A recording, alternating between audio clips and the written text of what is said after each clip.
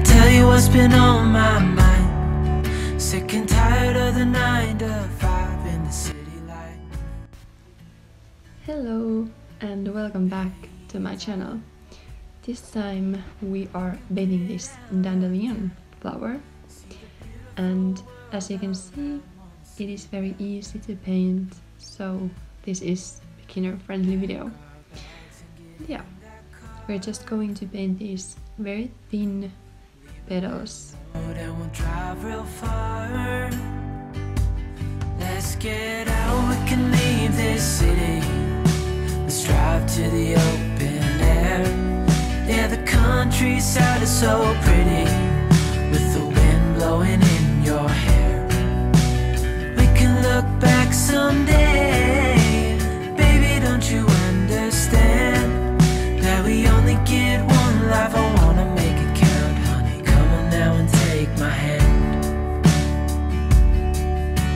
Hey, darling, I love it when it's me and you on the road with a couple of tunes in a car for two. Hey, darling, you know we're gonna have a really good time, driving in the middle of the night when the stars are bright. Pack our bags and get in that car. Leave a little note and we'll drive real far.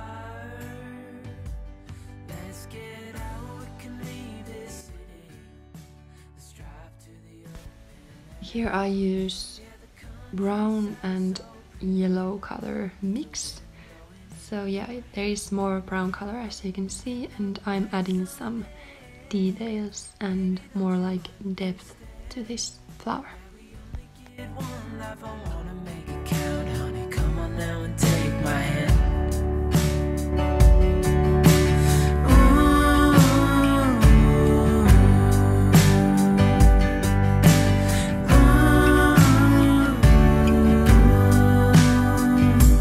Let's get out, we can leave this city.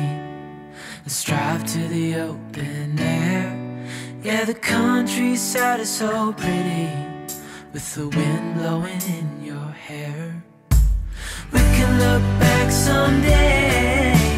Baby, don't you understand that we only get one life? I wanna make it count, honey. Come on now and take my hand.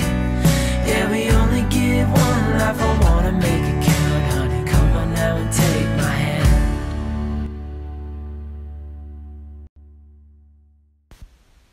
When it comes to this stem, I am using wet on wet technique. So you can see I paint this stem first with green color, and then after it I add some darker color on it. So that's the way you can have this more realistic stem and whatever you are painting.